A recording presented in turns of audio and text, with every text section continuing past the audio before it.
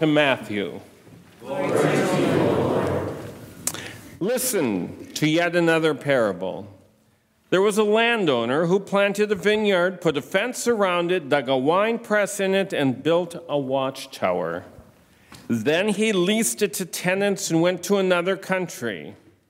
When the harvest had come, he sent his slaves to the tenants to collect his produce. But the tenants seized his slaves, beat one, killed another, and stoned another. Again, he sent other slaves, more than the first, and they treated them in the same way. Finally, he sent his son to them, saying, "They will respect my son." But when the tenants saw the son, they said to themselves, "Oh, this is the heir. Come, let us kill him and get his inheritance." So they seized him, threw him out of the vineyard, and killed him. Now, when the owner of the vineyard comes, what will he do to those tenants? Well, they said to him, "He will put those wretches to a miserable death and lease the vineyard to other tenants who will give him the produce at the harvest time." Jesus said to them, "Have you never read the scripture? The stone that the builders rejected has become the cornerstone. This was the Lord's doing, and it is amazing in our eyes. Therefore, I tell you, the kingdom of God will be taken away from you and given to a people that produces the fruits of the kingdom. The one who falls on this stone will be broken to pieces, and it will crush anyone on whom it falls." When the chief priests and the Pharisees heard his parables, they realized that he was speaking about them. They wanted to arrest him, but they feared the crowds because they regarded him as a prophet. The gospel of the Lord. Praise to you, O Christ. You may be seated. Please pray with me. May the words of my mouth and the meditations of our hearts be acceptable in your sight, O Lord, our rock and our redeemer. Amen. So in today's gospel lesson, Jesus is yet telling another parable. I wonder if Jesus doesn't think that his crowd, which included the church leaders, the chief priests, and Pharisees, were not getting his point. Or maybe Jesus knew they understood what he was saying, but they were not willing to admit it. Here, Jesus was telling another parable about his audience, especially the church leaders. I can't directly recall anyone or myself fully using this approach to get a point across, but what does come to mind is an Old Testament character that listened to a story told by a prophet, and he had recognized himself in the story, that character being David.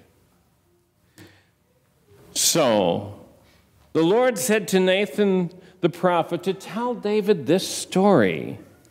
There were two men in a certain town. One was rich, one was poor. The rich man owned great many sheep and cattle.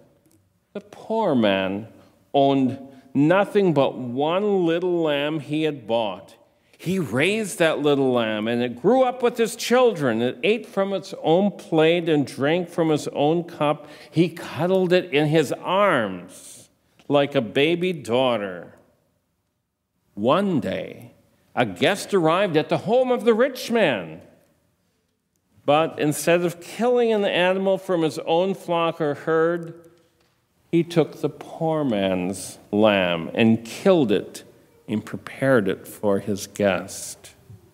David was furious when he heard this. He says, "As surely as the Lord lives, any man who would do such a thing deserves to die.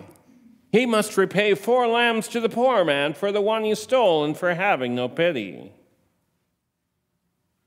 Then Nathan said to David, "You are that man."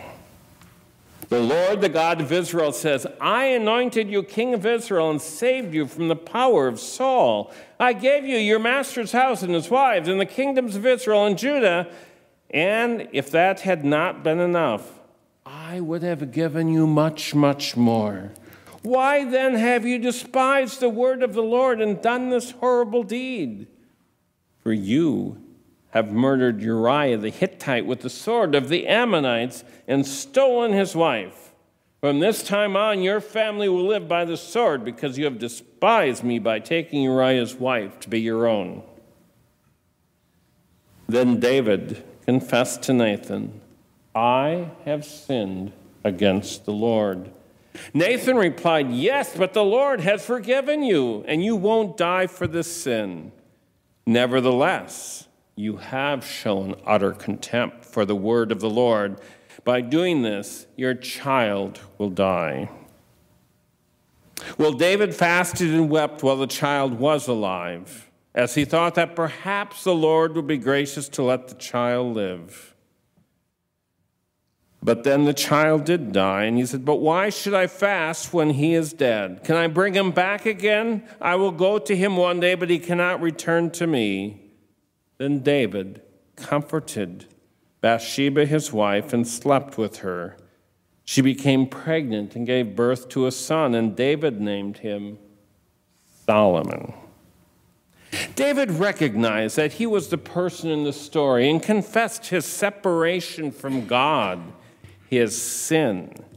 What he realized is that he had misused the power that he had been given.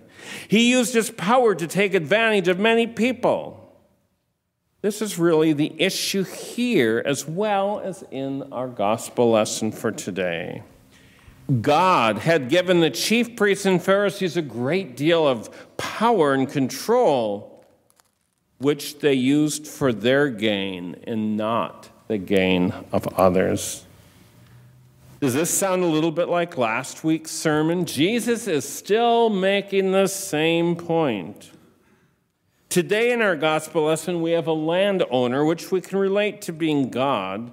The landowner gave his tenants, which can be related in a sense to the chief priests and Pharisees, responsibility over the land and an agreement that they would pay the landowner for the use of the land.